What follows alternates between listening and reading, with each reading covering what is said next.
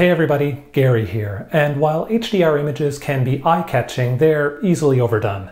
Today I want to show you how using local adjustments and luminance masks can help you fine-tune an HDR image, so you can change something that looks like this into something like this. So let's get started. We're going to start by adjusting the exposure so that we have a little more contrast to work with after we develop our raw file. And I'm just going to tweak the brightness and highlights here just so we don't have any clipping. And we're going to zoom into the rocks and we're going to bring up the detail a little bit. That looks good.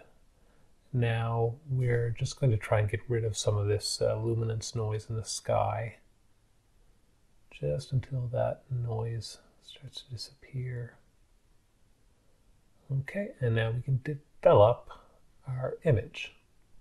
Now that we've developed our image, we want to select the shadows in our image and apply a curves adjustment just to the shadow areas. Just going to go to the curves adjustment and bring down the shadow point.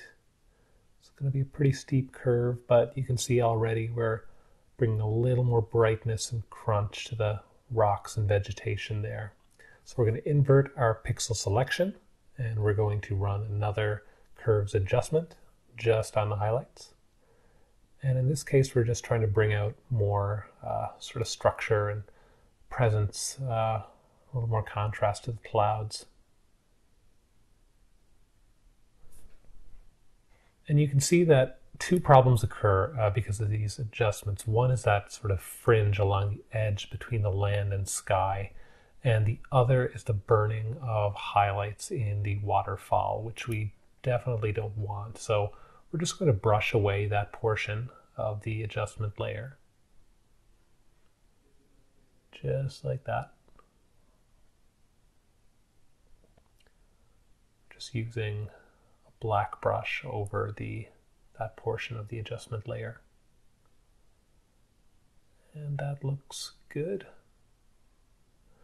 Now the fringe is more difficult to deal with, but we're going to start by selecting the small area where the two adjustment layers actually overlap. So we're going to use the intersect and we're going to select that shadows layer. And you can see we've just got that sliver.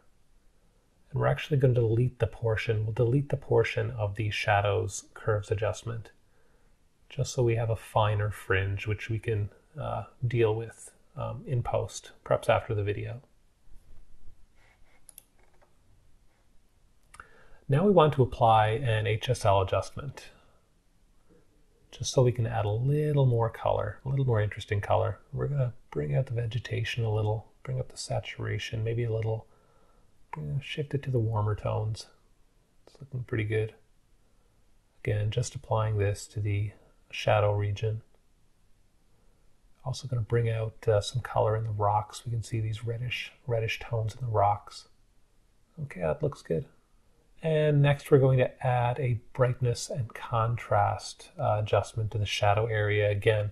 But again, we don't want this applied to all shadows. We're going to paint in the brightness and contrast just to those areas that we want our viewers' attention drawn to.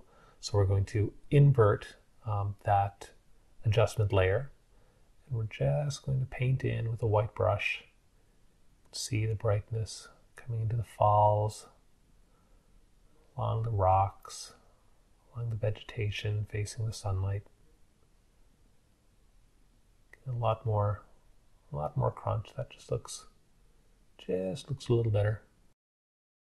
And there. Now I think that's starting to look pretty good. Now normally I don't do this, but I think this is a good subject for a directional lighting effect, which we can do in Affinity Photo. We actually have to select the background image layer. Just go to filters, lighting. There we go. And you can actually select the position of the light source, the intensity, and we can just adjust the width position of those cones.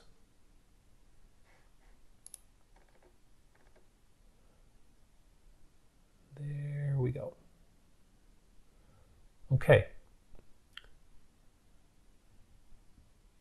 So that sort of softened our image just slightly. I do like the look, but we're going to reintroduce some sharpness to the image by flattening the image so far into a single pixel layer. So we're just going to merge visible. And now we're going to use a high pass filter. And when we zoom in, we just want to bring up the high pass filter until we can see those fine edges. Apply. And we're going to set our blend mode to, let's see, we've got a few different ones to choose from, but I think in this case, maybe hard light. Yeah. All right, so that's looking pretty good. I think we can still maybe tweak the color, with a filter or something and get rid of the remnants of that fringe in post. But for now, I'd say we're ready to export. And before you know it, we'll have a lovely image for Instagram that I'm sure is going to get a ton of likes. So that's it. Easy, right? If you've got any questions, make sure you leave them in the comments section below. Give the video a thumbs up if you liked it, subs if you loved it. Make sure you hit that bell notification so you get notified the next time I upload something else. And until next time, take more photos. Later.